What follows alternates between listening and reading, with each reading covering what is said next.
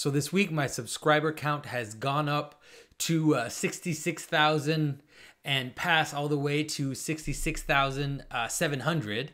And so as it was 66,600 and something, I started to get the inevitable comments about 666 and how, oh, his subscribers is 666. And so I thought, hey, why not? It seems like it would be a good opportunity to do a video on the number of the beast, 666. Now, of course, I will not be able to completely exhaust the meaning. The book of Revelations is an extremely dense book, and there's so much going on in it that I can't be able to exhaust what is there regarding the beast and the Antichrist and the two beasts and the prostitute and all. There's so much going on, but so I'll try to be a little dense in terms of stay within the subject of 666 and say as much as I can, knowing that whatever it is that I say here is not the final word on anything.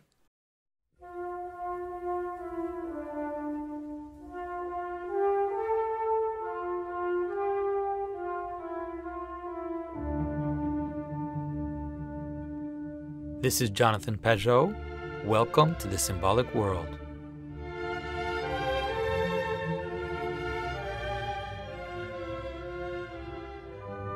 So one of the reasons why it's interesting to look at the number of the beast, 666, in terms of symbolism is there are a lot of things we can get from it. One of the things is we can get a lesson on how to do symbolic interpretation and how symbolism affects the world, let's say.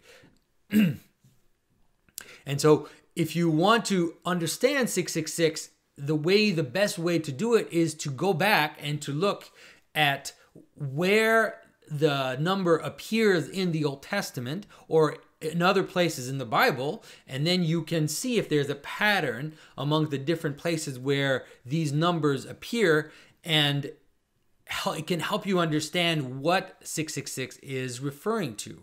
And so another way to do it is also to look into the church fathers. And so several of the early church fathers, especially Saint Irenaeus of Lyon and Saint Hippolytus of Rome, discussed the Antichrist and the notion of 666, what it could mean, and they follow the same pattern. So what they do in their text is go back into scripture and try to see where some of these patterns occur, where there are similar occurrences, so to help them understand 666. Now, one of the things at the outset that it's important to talk about is one of the things I've told you before is that symbolism acts as a kind of, let's say, as the pattern of reality. Sometimes what happens is you get variation on the edges, and with time, the variations tend to snap back to the pattern. So sometimes you'll see modifications in stories, or you'll see specifications which are there to bring the pattern back or to emphasize the regularity of the pattern. That seems to be what apocryphal writing does, for example, where if in a story there is a basic pattern in the Bible and the pattern is there, but it might not be crystal clear for those who don't see these things, apocryphal stories later will emphasize some aspect, will add some details to help you understand, for example, that if in when Christ was born, it only says that he was laying in a manger. Now that is an important symbol, but in very, very early traditions, it says that the manger was in a cave and the stable was a cave. And so it's like, okay, you have to understand the manger in relationship to the cave and to the ass and the ox, which are not mentioned in scripture, but which are there in tradition. And all of those patterns are there in the manger, but adding these details on the side, giving us details on the side, help us to understand what is already there in the text. Now, one of the things that happened, for example, at the beginning of Christianity is that there were actually two textual traditions about this number of the beast in Revelations. Some text read 616 and some other text read 666. And what happens is Saint Irenaeus of Lyon tells us, he says, no, what is preferable is 666. This is the real tradition. And what it does is it snaps the pattern back into place. And so when now you look at the number 666, it can help you understand what it's referring to in terms of the number of the beast. Why that number in particular? Why is that number so important? There are many modern interpreters who want to relate the number 616 and 666 to Emperor Nero. And I think there's some relevance to that. Like, it's not completely irrelevant to think of it that way, but we have to be careful not to reduce things to that as well. You see, it's interesting in Irenaeus, I think it's in St. Hippolytus of Rome, where he talks about partial accomplishments of a prophecy. And then he says there might have been partial accomplishments of prophecies in the past, but then there'll be the fullness of the accomplishment in the future. You can understand that as, here's the pattern, and there are manifestations of this pattern, and then there'll be a final total revelation of the pattern in the end, when everything comes together in the end. So let's look at 666 and what makes it so interesting. In the scriptures, what it talks about is that the beast will, there are two beasts. There's a beast which comes out of the sea, and there's a beast which comes out of the earth. And the beast which comes out of the sea is like a more powerful beast. I'm not going to go into all the details. The beast which comes out of the earth is like a secondary beast. But the secondary beast of the earth wants everybody to worship the first beast, and creates an image of the first beast and breathes life into this image and makes the image speak. And that convinces everybody is impressed. And those who don't worship this image of the beast, they're punished, they're killed. And then the second beast has placed on people's hands and people's foreheads the name or the number of the beast, which is given as 666. And it says that it is the number of a man. And so the church fathers understood that as the number of a man in the sense of how ancient languages in Greek and in Hebrew, especially in Hebrew, but you can kind of do it in Greek, the numbers, the letters in the alphabet corresponded to numbers. And so each name would have a numerical value. You know, that's what we call gematria. That is the capacity to mathematically interpret text through the way that the sums of the words or the sums of the letters come together and create mathematical value. It's not a type of interpretation which Christians do a lot of these days, but in the early church, if you read Irenaeus and you read Hippolytus and other early church fathers, they do tend to dabble in that kind of reading. And so the idea is that it is the number of a man. And then Irenaeus gives us some possibilities of names. Interestingly enough, there's one name that I cannot understand what it refers to, Evanthus or Eunthes. Eunthes. I don't know what that, I can't really understand what it would refer to, but the two other names that he gives, Titan and Latinus, are extremely relevant because the one refers to the ancient gods that are, pushed out on the margins and were connected to some of the early church fathers to the Nephilim before the flood, this idea of this mixture of angels and men, which created the monsters. And the other name, Latinus, is of course related to Rome. Now, it is obvious that all of this seems to be talking about Rome. And so I'm gonna take you through the steps, and slowly you're gonna start to see the pattern. So it seems obvious that this is talking about Rome. There is a relationship between Rome and Babylon in terms of the whore. There's also a relationship to Rome in terms of the beast, which has with its 7 heads, like the 7 hills of Rome. And so there's trying to show this relationship between Rome, the beast, also the whore, which is sitting on the beast. All of these things are definitely related. And so if you look at the number 666, Irenaeus goes back into the Old Testament and he looks at the places where these types of numbers appear. And what he relates it to is, first of all, he relates it to the 600 years of Noah. That is, Noah lived for 600 years.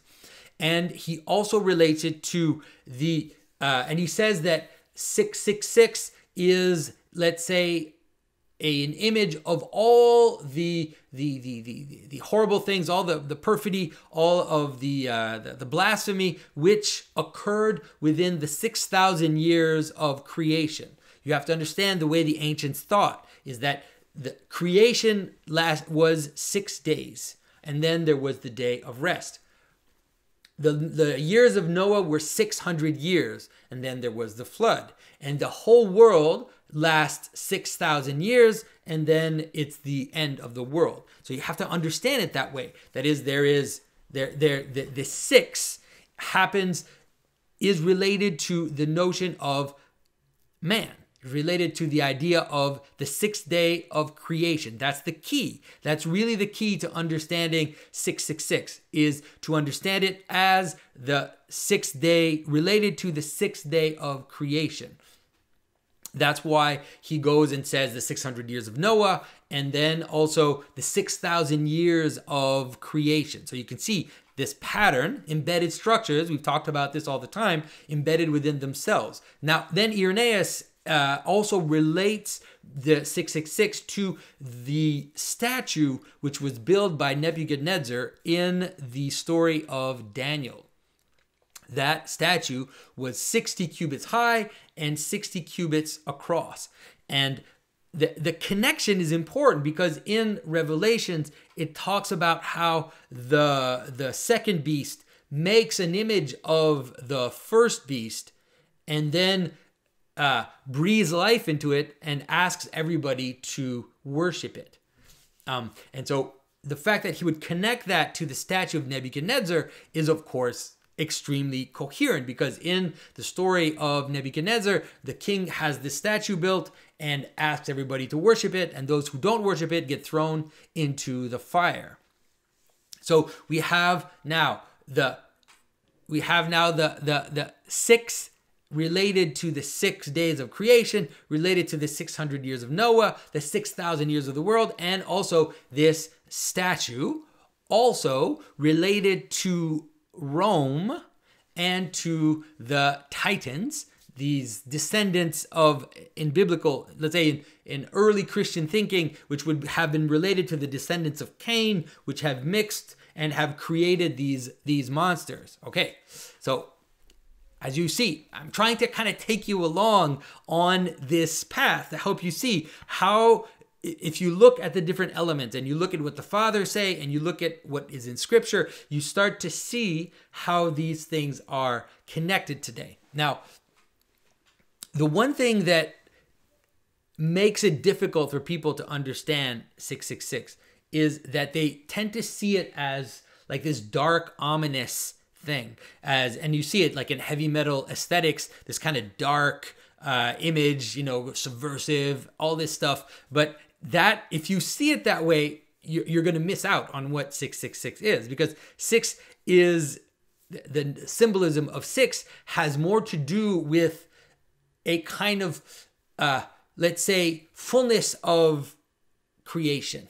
It has to do with the fullness of the 6 days. And so the full cycle is 7 days.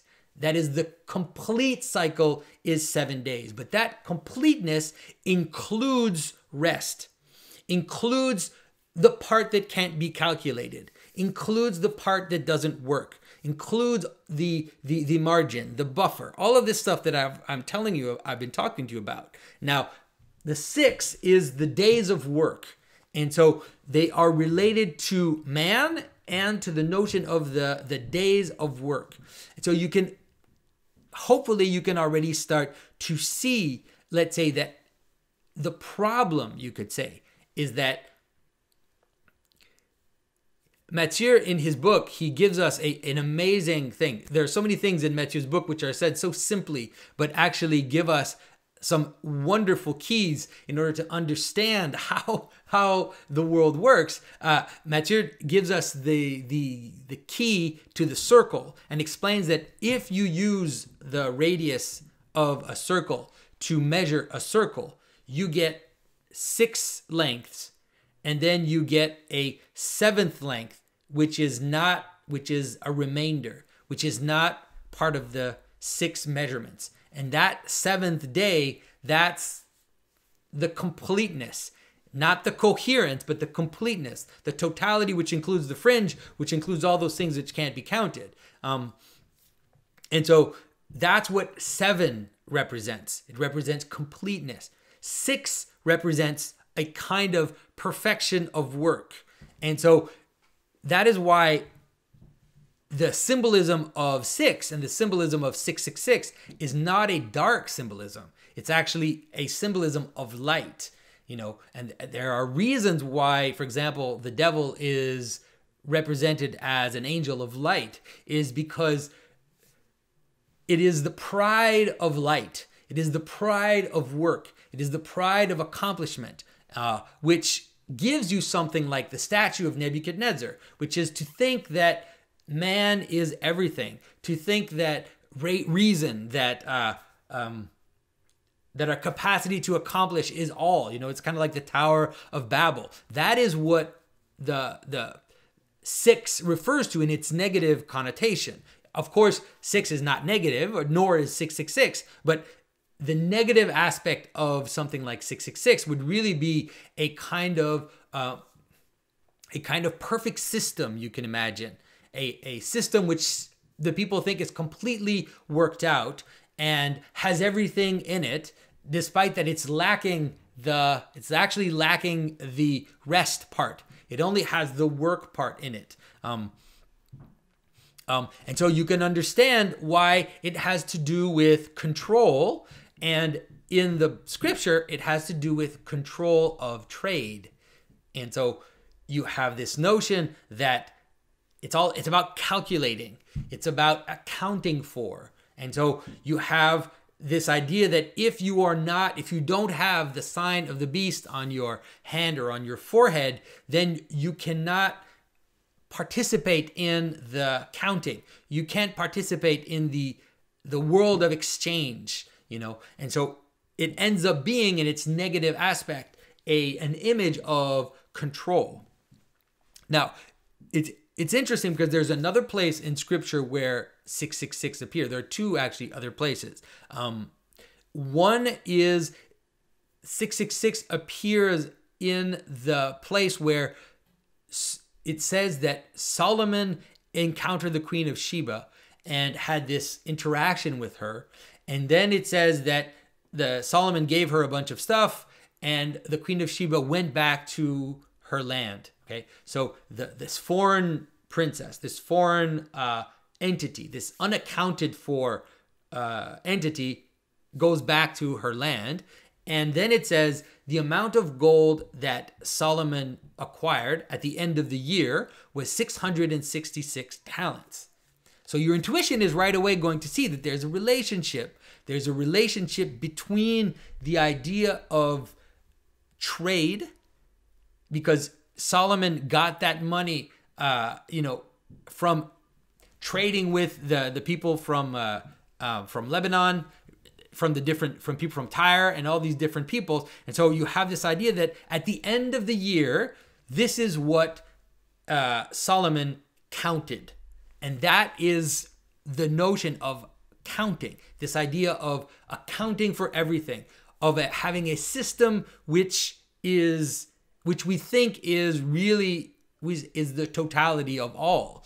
And so helping you understand that can help you understand, and people have had their intuition about this before. When I remember when I was young, people talked about how 666 was going to be like a microchip that people put in your hand or your forehead or whatever, and then when you read it, then if you don't have that, then you won't be able to trade. And the intuition is actually pretty good in terms of symbolism, because it is the idea that if you don't have your identity accounted for, then you cannot participate in the trade. You cannot participate in the world. So the Queen of Sheba goes away, and then there is just this notion that there's this completeness that is there. And so on the one hand, that is why Solomon was able to build the temple, to build this this image of the holy city, was able to build the structure of worship. That's the positive side. But on the negative side, it was also the problem of, let's say, trying to account for everything that brought Solomon gave Solomon the problem, because there are certain aspects of reality which you should not account for. In Scripture, it's the Sabbath. In Scripture, it's the Jubilee. In Scripture, it's the corners of the field that you have to leave for the foreigners, that you don't want to count. You don't want to gather the corners of the field. You also want to leave a fringe on your vestment. You don't want to completely tie up the knots of your clothing, completely close the system. And so the problem that happens is when you try to account for everything, that's when you get this insane system which creates a weird tyranny of the exception, trying to account for the exception. When we see the explosion of all the marginal identities, the kind of the explosion of the recognition of all these marginal identities, what we're seeing is the process of something like this notion of 666. And you see it not just in that sense, but in the sense that, for example, you could account for consciousness completely. An image of this, of course, is in the vision of artificial intelligence. And so it's interesting because there are a lot of these things kind of swirling around today, which can help us understand the problem of 666. I know many of you have probably seen the speech that Tim Cook gave to the ADL, the CEO of Apple. If you have not seen it, it is very much worth your time to watch it, because what he himself wants to portray himself as embodying these marginal identities. And then what he talks about is the creation of an artificial intelligence, which he literally, I can't use that word anymore, which he describes as the God out of the machine. And that we have to create this God out of a machine, and this God out of the machine will solve our problem, the problem of hate speech, the problem of hate in general, the problem of excluding these marginal identities. And so he wants to account for everything. And he believes that he can create an image of man, and that he somehow believes that he will be able to breathe life into it so that it becomes this consciousness, and that this consciousness will then be put up above us as an authority and will decide for us, who is excluded and who is included, and in the desire to actually include all the margin. And so in order to include all the things that should not be accounted for, that should exist on the fringes in terms of this kind of potentiality and in terms of these exceptions and all of this, we want to now contain it all, and we want to control. And those who won't bow down to this image of man, to this golden image, will not be able ultimately to participate in the system, will be excluded. Those are the ones who will be excluded from the system, not the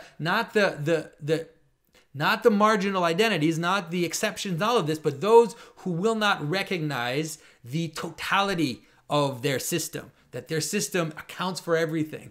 Those are the ones who will be excluded and will be thrown out. And that's the whole image of idolatry. That's the whole image of pride itself, is the problem of believing that it all stops here. All of it stops here, and you can recognize that you can celebrate, and ultimately that you worship, the image of man, that you worship reason, that you worship science, that you worship technology, all of these things. Or it seems like, as we look at where the world is going, that we are potentially at least going in that direction. And now in terms of the trading, we've already seen it, and we've already seen how creating this system of controlling everything, when we have these online banks and credit cards and all of this, we end up having a perfect system, you could call it, that if it becomes, let's say, if it believes it is self-sufficient and it won't see its own ideology, will be willing, and we've seen it happen in the past 2 years, exclude certain people from participating in it because they don't recognize this idol. They don't recognize this idol. So I think that that's really important to understand in terms of the image of 666. And just to kind of, let's say, support my theory, I think it's important to look at the number itself and understand, 666, what is it as a number? It's actually an extremely powerful number. It's actually an image of, let's say, it's an image of perfection to a very strong degree, and there are many reasons why it's that way. The first reason is 6 itself is extremely powerful because it is, 1 plus 2 plus 3 equals 6. And so the first 3 digits, the very important ones, which is unity, duality, multiplicity, those are the 1, 2, 3, that's what they symbolize. And so if you add those up, you get 6. And so it's a very important number. Not only is it the 6th day of creation, but even mathematically, it has a lot of power and has a lot of importance. Now, if you look at 666, for example, I can just show you how powerful it is, how it's like 666 is like 6 on steroids. You could call it something like that. And so it's 6 times 6 is 36, right? But if you take from 1 to 36 and you add them up, you go 1 plus 2 plus 3 plus 4 plus 5, all the way to 36, you get 666. And so if you add all the digits up to 36, you get 666, and 36 is 6 times 6. So there's a lot of stuff happening in those numbers. Now, the last aspect, which when I talk about how 666 is a symbol of light and is not a symbol of darkness, light in the bad sense, in the sense of self-sufficiency, right? We've talked about this, the sins of the right hand, sins of pride and all of that, is that 666 is one of the most famous magic squares. There is a very, I guess, from people who know about this stuff, a very famous magic square, which is a 6 by 6 square, in which if you add each column, you get 111. And if you add each row, you also get 111. And if you add it all up, you get 666. And so there is this extremely, if you even see it visually, you can see that it is this square, this kind of image of perfection. This image of perfection of work is the way that I explain it, or let's say of extreme coherence. And so it's very powerful in that sense. And so we have to be very attentive, because as these patterns play themselves out, as these patterns start to appear to us in the world, we have to not look for the Ozzy Osbourne, dark Satanist who is going to, be wearing all black and look like a ghoul coming out of the earth. That is not what 666 looks like. 666 looks like a luminous system that seems like it contains everything and that can control everything and that has everything in itself. And that is why it is so seductive. And that it is why it can delude us if we're not careful. And because to not participate or to not, let's say, worship this system can make you excluded from the discourse. It makes it very easy to compromise in that sense. And so hopefully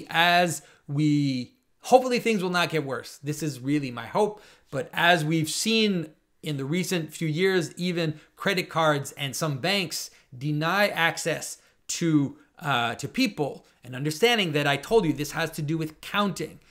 And when it says the number of a man, of course, the church fathers interpret it as counting the name of the man, but it's also the number of man. That is, 6 is the number of man and man's activity. And so when we see these human systems that are all controlling, and that is when we have to be careful and be suspicious, especially if we see them start to exclude people from participating in them because they don't acknowledge the truth of their narrative, let's say.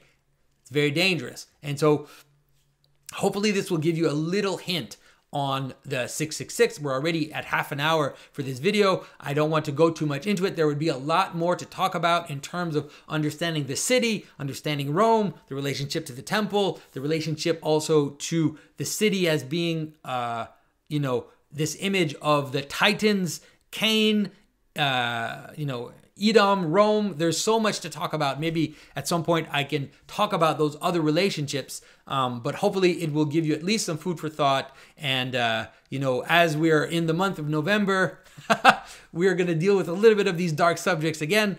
I've decided that for my November Patreon video, I'm going to be making a video on witches. And witches is also an extremely wide subject and difficult to cover in one video. And so I'll mostly be trying to look at the book, The Hammer of Witches, the Malleus Maleficarum, and look at what the people in that book said witches were trying to accomplish, and whether or not that what they say has happened, or whether it succeeded or whether it failed. So we'll have some fun with that. And also, after this dark moment, as Christmas is approaching, my children insisted this year that I make a t-shirt, which was obviously Santa Claus exists. They all wanted one. And so I designed it with my kids and I put it up on Teespring. So if you're interested in proclaiming the truth about Santa for the holidays, you can go ahead and check that out. So guys, thank you for your support. I've seen a lot of growth in the viewership of the channel, so I really appreciate it. As usual, you know, share the video if you think it's worth it, and I will see all of you very soon.